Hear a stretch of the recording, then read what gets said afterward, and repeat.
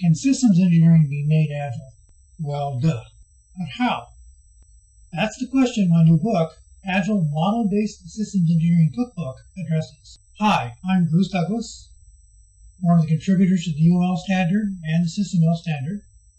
I have decades of experience in real-time, embedded, safety-critical, high-reliability systems and software development. I've consulted to literally hundreds of projects. I'm formerly the IBM Chief Evangelist, and I'm currently the Senior Principal Agile Systems Engineer at the Meyer Corporation. I'm the author of about 20 books on real-time embedded software development, systems engineering, including the aforementioned Agile Systems Engineering Cookbook.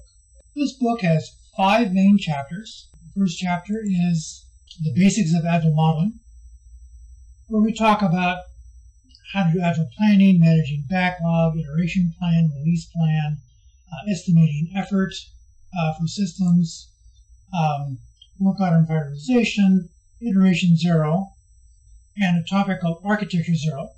We identify the initial architecture from which you will work and iterate, and also how to organize your models.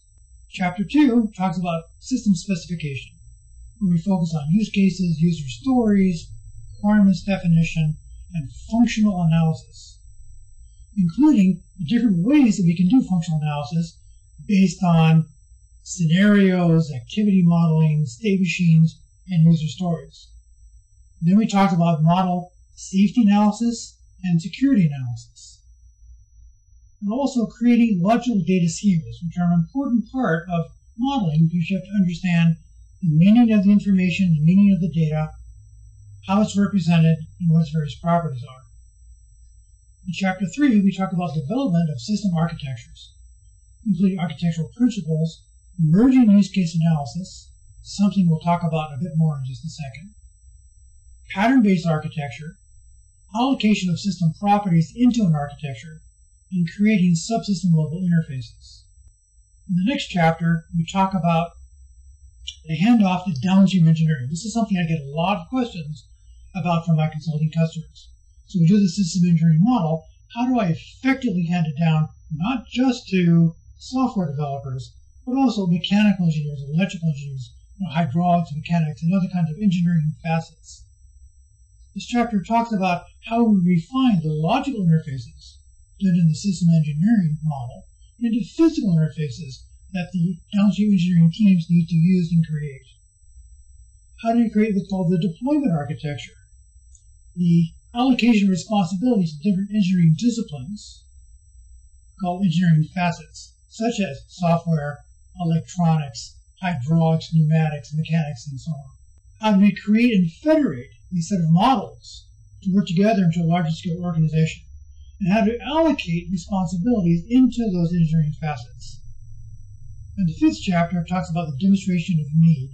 How do we demonstrate that the models we create, the systems we're creating, are going to meet the ultimate need? How do we verify that they're correct?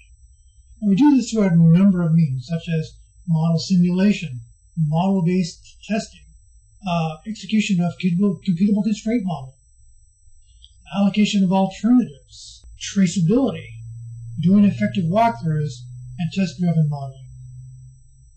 So this book talks about all of that, provides workflows called recipes for achieving those goals.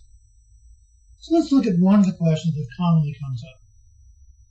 How do I merge information done from different use case analyses into an architectural model?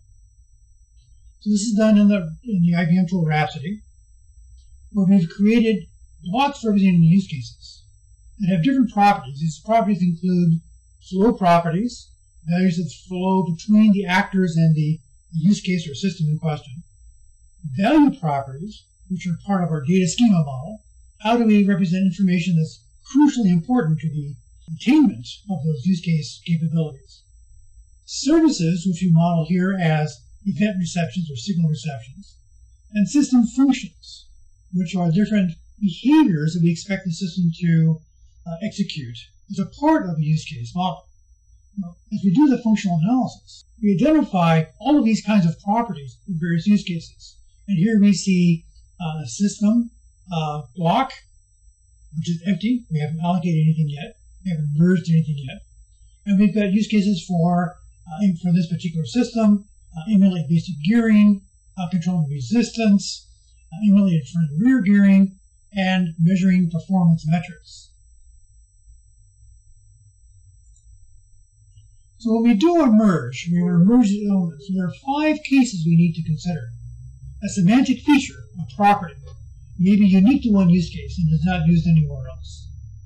Or it can be used in more than one use case and appears in exactly the same form. In that case, merging is pretty easy. Just copy that property to the system block and you're done. The other cases are not so simple. A feature might appear in multiple use cases but differ in form. For example, the name of the system function or the event reception may be different because different people did that use case analysis. But yet we still have to identify those are the same features.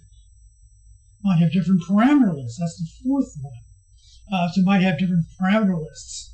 And so we identify, in this case, this use case needed these features. In this case, it needed some other features.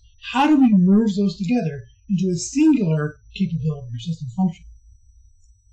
Sometimes it happens that we have the different features identified and they're the same name, but they're really intended to be different features. So we have to identify that case as well. They're called the same thing, but they're meant to be semantically different things. So those are 5 cases we need to consider when we do an architectural merge. So given these use cases we just looked at just a second ago, how would we merge it into a system architecture such as this? In this particular system, the example used in the book is the Pegasus Smart Bike Trainer. And we see that there are a number of subsystems here, such as the mechanical frame, which includes the ability to incline the system up and down. There's electrical power delivery from the wall power.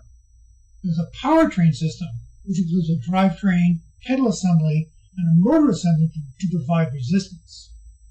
There's a comm subsystem for communicating between the system and applications which gather and analyze the data from different devices you might have connected with Bluetooth or with ANT or ANT Plus communications.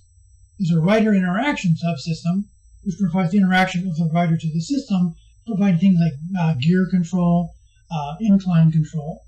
And there's the main computing platform subsystem, which manages all the information of various rides, measures performance data, performs computations, and has system configuration information.